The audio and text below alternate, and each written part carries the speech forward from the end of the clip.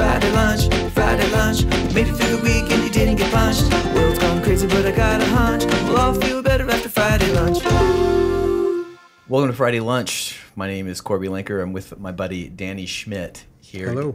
Danny's a longtime friend and folk singer. I'm going to say that you're originally from Austin, Texas, because that's what I think of you as. That's what I think of me as, too. Okay, cool. That makes two of us. I was born there. That's as original there as it gets. Nice. That One of 12 people who was born in Austin, Texas.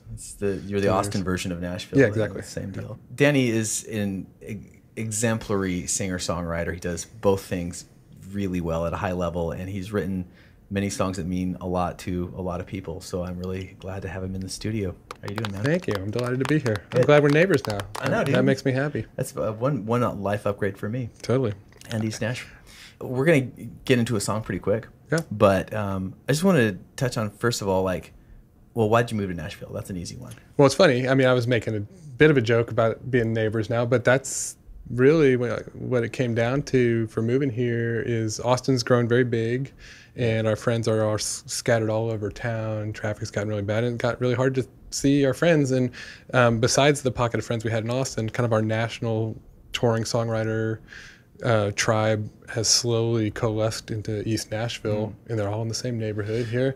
And so we were like, if we want to see our friends more, let's go where they are. Why do you think that is? Because and I'll preface that by saying I think that what I do, what you do, what our tribe does, what we're talking about, is more of an Austin thing, a hill country folk thing, a Guy Clark derivative, Townes Van Zandt thing than East Nashville or Nashville. So why did we all move here? Why are we moving here? Good question. I think there's a lot of different reasons for different people. There's a lot more production here, so people who have a foot in producing or engineering or doing session stuff, there's a lot more of that work here. There's a lot more of the publishing work here, the sort of industry side of the writing part. And then just practical, it's cheap. It was cheaper than Austin for a very long time.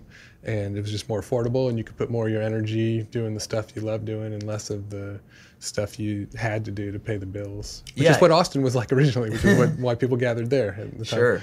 And also maybe there's an argument to be made for if you're touring a lot, it's a little easier to get to some spots. That is true, definitely. And we didn't even think about that when we moved here, but we found that to be true. If you make an 8-hour radius around Nashville compared to an 8-hour radius around Austin, it's kind of phenomenal. It gets you all the way to Florida, it gets you all the way to Chicago. Huge. It's changed my understanding of the geography of the United States. Yeah, well, I think that's actually part of the reason why Nashville became Music City, because traditionally, country music was a touring industry. It is again now. But that was a big reason, because you can get to 20 major markets inside of 8 hours or something. I can't remember the exact numbers. I never can. But let's just jump into a song, man. What do you think you're going to play? Good question. I don't know. We haven't talked about that. I was going to get your, because I know all of them, which actually I say that, but that's not even true. I'd have to dust them. I could at least dust off all of them. So it depends what you want. You want to hear some older stuff, some newer stuff, political stuff, personal stuff, whatever. Let's just find out together. Let's find out together. Okay.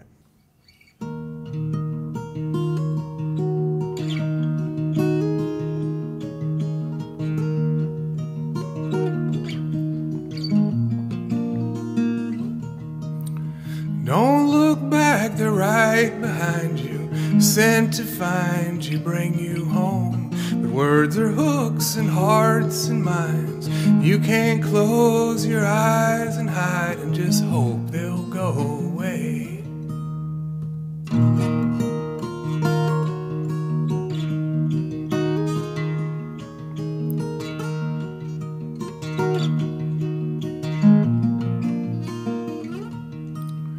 Careful that the words don't choose you. Tell your tongue to step where you do. When the wolves of doubt come growling, confusion sets your mind to howling. Your mouth just runs away.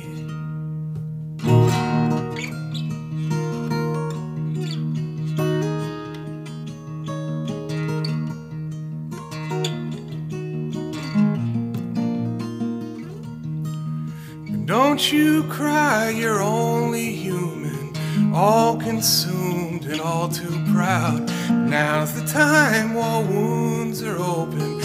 Go and mend the bones you've broken and the messes that you've made.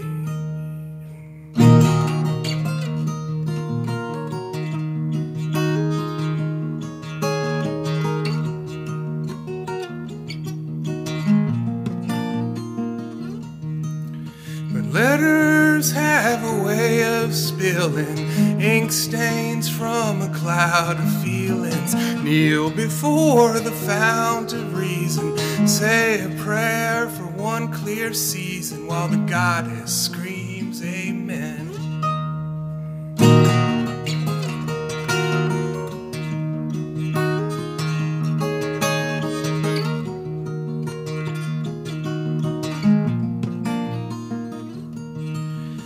Every step's as light as feathers. Every crumb's a clue, and every word, it might last forever. Best they all be true.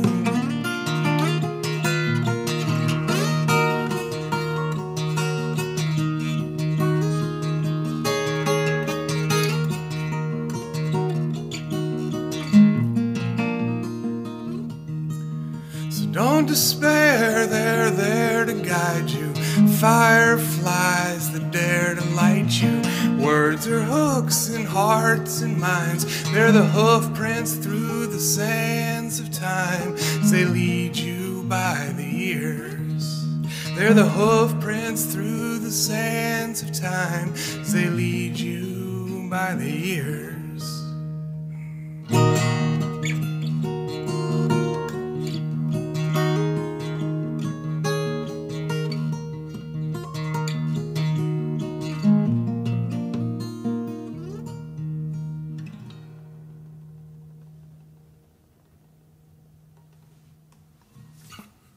I'm going to assume that too. I hope for doing that. Yeah.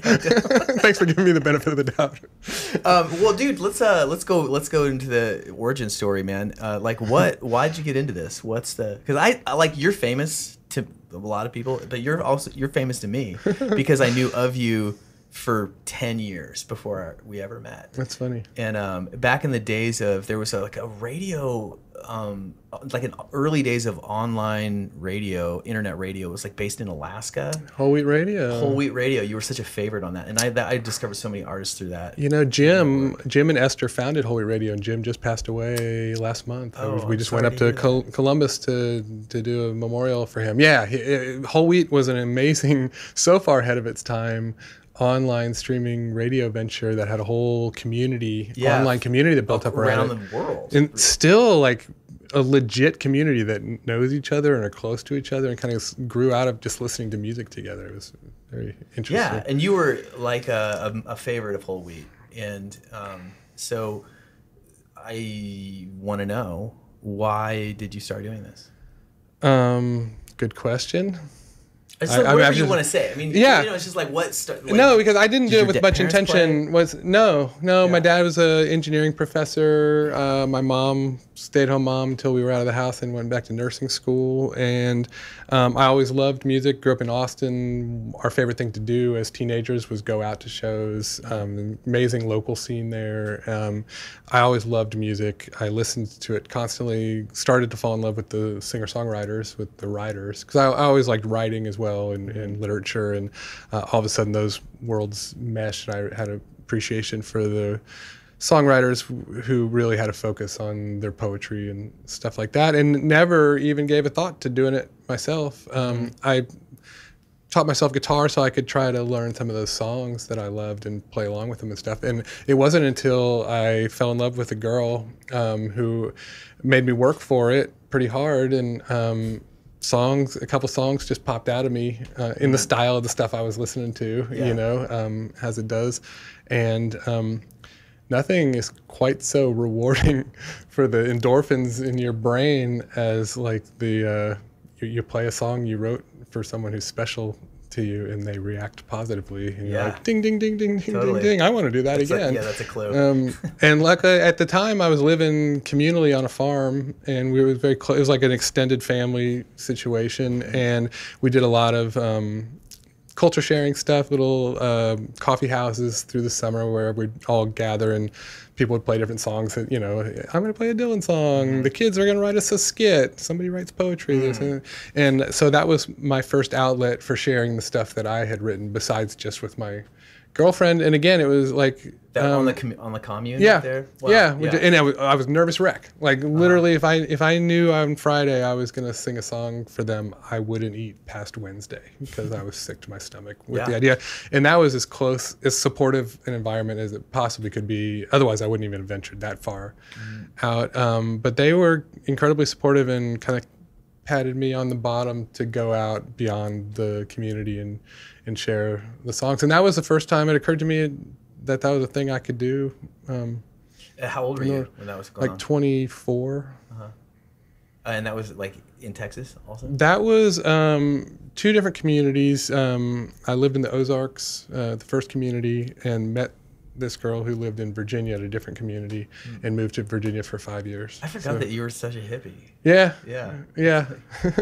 More of a sort of a, I don't know what the word is, because they weren't exactly hippie communes. Yeah. It was a little bit more in the spirit of utopian, like sort of academics from the 19th century, trying to build some models to see if they could work and kind of report back to the world what did work and didn't. There was certainly a big hippie contingency there. Sure.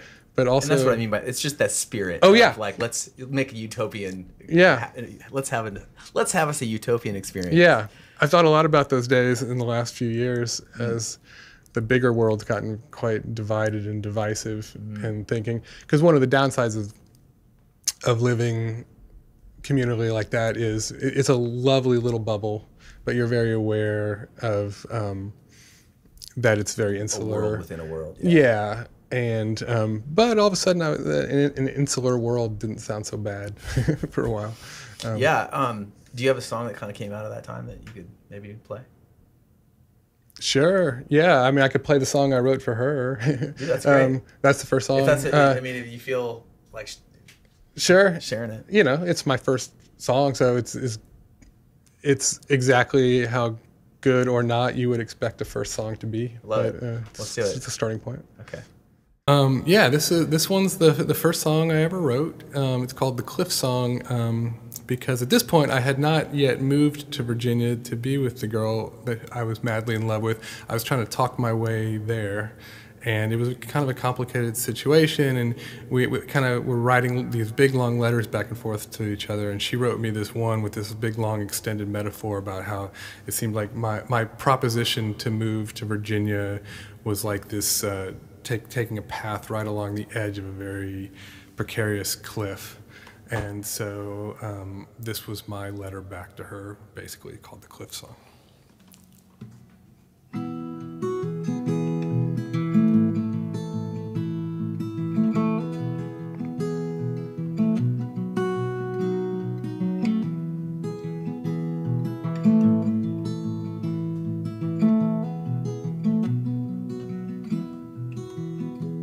Well, a part of her lives in a room in her head, and part of her lives wild in the woods. I wanted to make love to both parts at once, but a part of me knew that I never could.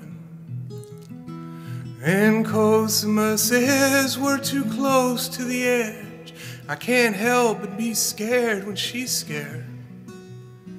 But she also agrees it's a beautiful scene, life's valley through the mist and the fears.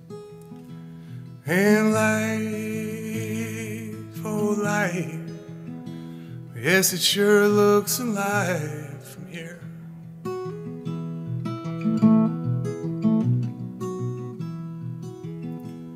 I showed her name engraved on my heart. She said there must be some mistake.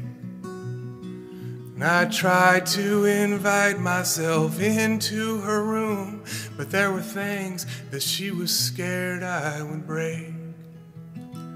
But Cosima says we're too close to the edge. I can't help but be scared when she's scared. But she also agrees it's a beautiful scene, life's valley through the mist and the fears. And life, oh life, yes it sure looks alive from here.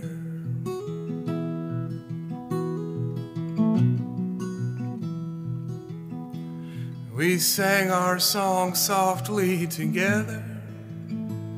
She swayed to the guitar I'd strung. But she was scared that her life might go dancing away if three hearts all started to drum. And Cosima says we're too close to the edge. I can't help but be scared when she's scared. But she also agrees it's a beautiful scene, life's valley through the mist and the fears. And life, oh life, yes it sure looks alive from here.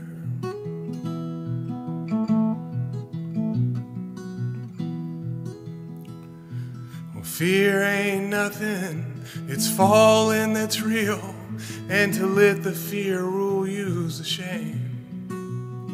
Because dreams and memories can warm me at night, and hugging pillows just ain't the same.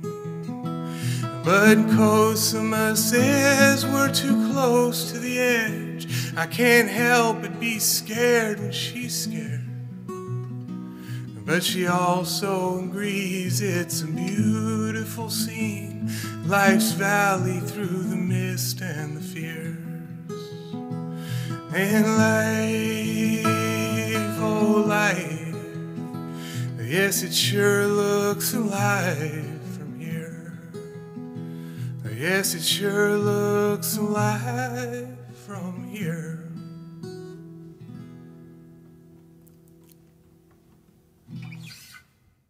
This is fun, man. I love the hang and the talk and getting to hear you play up close and personal. You're, you know, as people can see now, that not one of the things I love about our tribe, let's say, is that it really is like a true singer-songwriter racket that we're pursuing, and that you have to be able to, you know, craft a song that's meaningful. And, you know, with us largely, or there's some element, and maybe a large element of like personal meaning to that. But then that all aside, there's like this, you know, pursuit of musical, at least proficiency, you know, and part of the joy for me always in like seeing somebody share a song that they wrote is it's such a treat when they're good musicians also, and they can really play, and, you know, you can really play. Thanks. So, and now that we've gone way back to the very beginning, it doesn't go more beginning than the first song ever. We could talk about, let's just be a little philosophical for a second. And I'm not like a person that worries about AI like some people do, but I am a person that thinks about like the future of live folk music and next generations being carrying on this tradition that I love so much. Do you have anything? Do you think about this ever? Or do you Yeah, I think about it all the time. Yeah. I was like a long time sci-fi reader, and eventually stopped reading sci-fi and started just reading blogs because we were kind of, reality had caught up with all the sci-fi of my youth. Right. And so I've been very interested in AI and excited about it, alarmed by. I have a 6-year-old daughter now, and I would probably still be somewhat alarmed if I didn't have a little girl. More alarmed with the uncertainty of kind of knowing how to help her grow in a way that's going to assure she has a role in whatever kind of humanity is coming. Yeah. Feels pretty uncertain. You know, if I hazard an unqualified guess, one of the things that I think is cachet now, and it's only going to get more dear going forward is the preciousness of an authentic experience. Yeah. And because everything is so available now, and consequently nothing has any meaning, and that's part of, I think, why people are so depressed with their phones. And you can just like it's such a powerful device. It can take you anywhere in the world, but also you work for nothing in that. And I think that increasingly like hard-won pursuits are going to be rewarded. And what I mean by that is that like people are going to want to see humans do something that can't be done on a screen. And I think that like I don't know what the music business holds for the future really, but and I might be naive, but I do think that like the house concert experience and like this kind of ground roots like community of people hosting events in a room live, I think is not only going to never disappear, but I think it's going to get more and more valuable. And I would almost say like if I have any sort of cause that like in my life, it is to like share this awareness that this is a possibility, not only for musicians, but for like humans. Yeah. Like I know you've played 1 million house concerts. And I have too. And so I know from personal experience, like what works, what doesn't work, how to do it, both like from a host and like as a performer. And like when it's done right, I've had so many like deeply meaningful experiences, and shared those experiences. Like we all had that experience together, and God, you can, that'll take you a long way. Yeah, totally. And the best and worst things about house concerts is just how human and immediate and intimate Totally. it is. It can make for the most awkward of house concert situations, and like we just feel extremely exposed right there in front of all the people. No mic. And then some of the most magical, like you really connected on a human level with somebody in a meaningful way. And I agree. I think those kind of live performances are going to just have more and more cachet, I think, as people want to have kind of a genuine, stamped by human kind of experience. As far as the creation of the work, I think that's going to start being more and more of a hybrid creation. I think that the human's role is going to be a little bit more of a curator and how to hold your robot's hand best to work together to make something. In what sense for folk music? Because I can see it easily in many other genres, but for the writing, you mean? Yeah, I was thinking for writing, and eventually probably for production too, but maybe quicker in that world. I'm not sure. I haven't really thought about that world as much as the writing world, but I don't think we're going to be too far away from kind of crossing the uncanny valley with the writing itself. Whether that's 5 years from now, 15 years from now, we're going to cross that line where you're not going to be, us as experienced curators of songs. We could probably look at two songs now and tell if one. Well, I don't know if we could tell if it was created by a machine. We could tell if one wasn't magically human or not. But I don't think there's going to come a time in the future where we're not going to be able to make that distinction. I don't think. Does that make you sad or good, bad, or indifferent? You know what makes me sad about the whole thing? People keep talking about the AI is getting smarter and smarter and smarter, and they haven't gotten to our level of intelligence yet. And I think the realization of when they start making things that's as good as what we do, we're still not going to think they're that smart. What we're going to do is realize that everything we think is so smart about humans are really just artifacts of the sort of neural network operating the way ours works, which isn't that different from what they're creating. And I think intelligence is going to seem kind of a bit trivialized artifact that just emerges from, as it kind of emerged from the large language models. Like it kind of shocked the people creating those things just how well it responded. That was my. It was very as well. kind of emergent. Yeah. And I think we're going to realize that's what our intelligence kind of is. Yeah.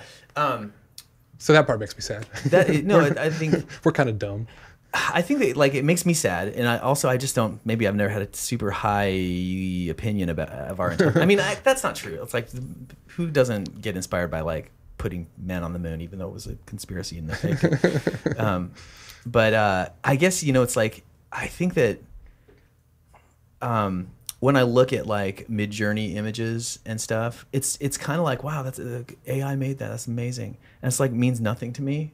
You know, it's like it's probably because I have this like naive relationship to art in that, like it's all about meaning for me, like how and feeling, and it's like when I love, and I can get emotional and cry at sports performances regularly, just to like see a human just like rise up and just do something totally amazing. That's why I love tennis and basketball and all of them.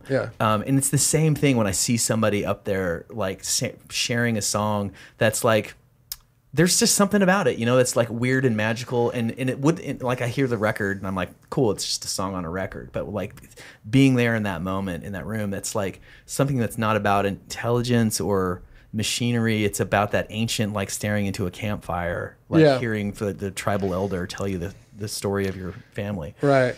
I think sometimes about, I don't know if you've had these experiences. I've had the experience both ways actually, where a song on paper I don't think is that great a song. Yeah. But when the person that wrote it, it comes out in their voice, there's just something so authentic about it that like that person with that song is great. Yeah.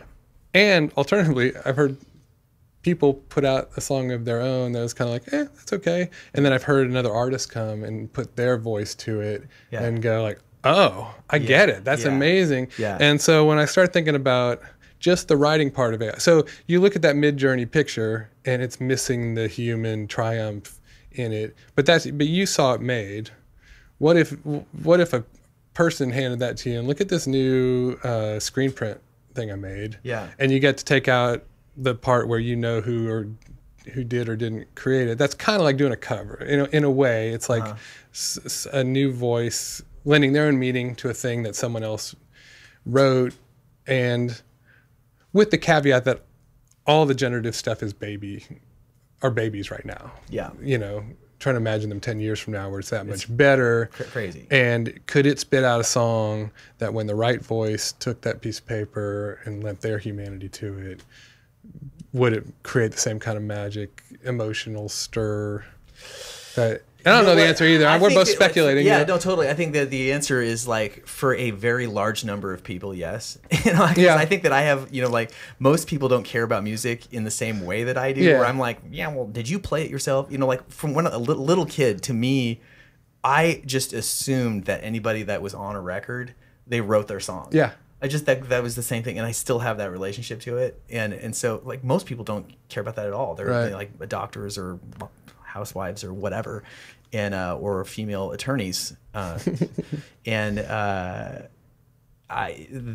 idea that like boy bands and K-pop and like in a lot of country songs, it's not about who cares how it was made, or if it was auto-tuned to the nth degree. It's like what experience did you have when you heard it? Yeah, exactly. Yeah. So, I don't know. It's like if I was a country songwriter, I would be more worried that I'm a weird folk musician. Sure, they're very formulaic. They're working off a formula, that's going to be the easiest and quickest thing for them to figure out. Yeah. So maybe we're going to be okay. Who knows? Yeah. One way or another, we'll still be here in 100 years or not. Or plugged into some machine, just like little sacks, fed electrolytes through a string, and as long as it's comfortable, I like it. Can you turn it up a little bit? It's a little cold. It's those time frames that I start to worry about, because then I just think of my daughter. Yeah, and I'm like, what have I brought her into, and how can I possibly prepare her for this when I can't even really quite imagine what it is that's coming, much less think, then how would you prepare someone for that if you knew it was coming? I mean, a sentiment that's probably been felt by every single generation since the beginning of time. For thousands of years, but it doesn't be happening very quickly. Yeah. But it probably always felt like it was happening quickly. Yeah. Right. I think that is one of the differences. It's like it used to be like maybe a generational change, not like this happened in 2 years kind of thing. Well, dude, I don't want to take any more of your time, and I know that we both got things to do. Maybe you can. Glad we had this opportunity to chat, dude. I love this. I mean, I really could do it for a long time. Excuse for it. Yeah. Well, what would you like to send us home with? Or send us on with? Another song. We'll figure it out. We'll talk. Okay. I can't wait to find out. Me too. And we have a big summer full of guests coming up. Liz Longley. Another neighbor. Another neighbor. Another talented neighbor. Leah Blevins, another talented neighbor. Some dudes. I can't remember. So it's going to be really fun. And thank you guys for tuning in. Like and subscribe if this means anything to you. And Danny Schmidt, thank you so much for being here. Hey, it's my pleasure. It's good First to time see I've you. ever shook a man's hand on Friday lunch. See you guys. This one's just called a prayer for the sane, and it's kind of a distillation of my ruminations about the state of divide in our country and in the world right now.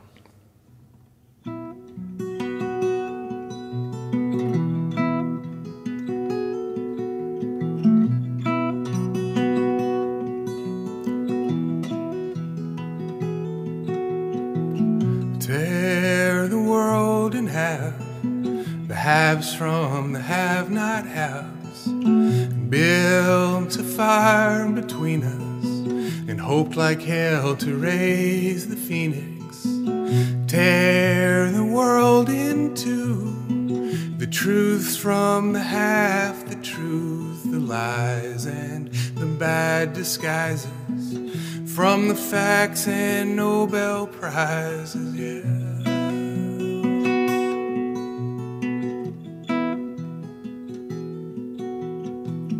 These were once good lands of good neighbors and good friends, but we used to fight like dancers, one call with different answers.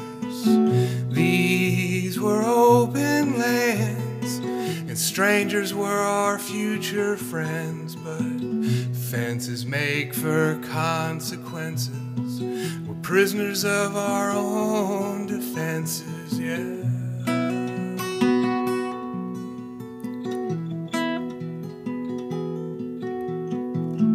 Now our heart's been broken. We lost our way, but found it stolen, hidden in a storm of nothing, a hurricane of newsmen blushing.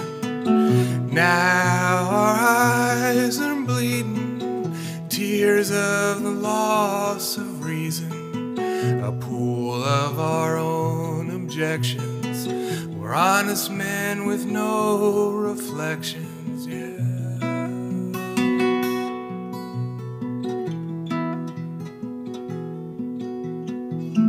Here's the choice, my sister, gentle warrior, fierce resistor.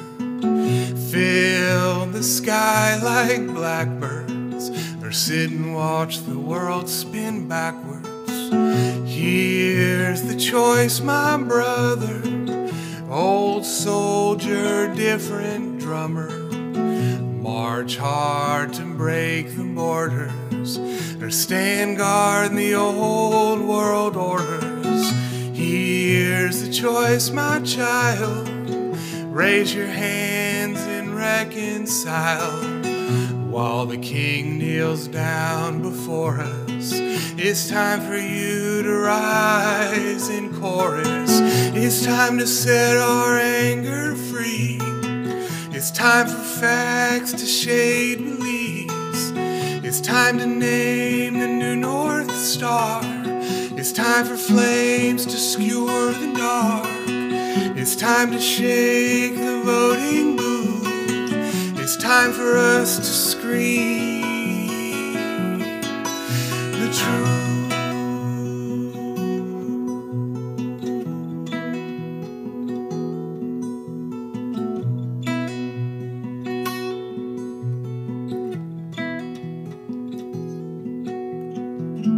Now it's time, my friends, it's time to make us whole again. Just as the world revolves, let's get these broken days resolved.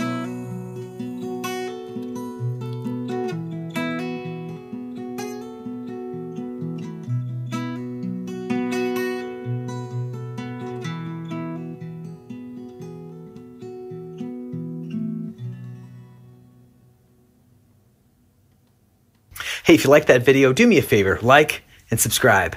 And why not watch this one? Did I do that good? Did I do that right?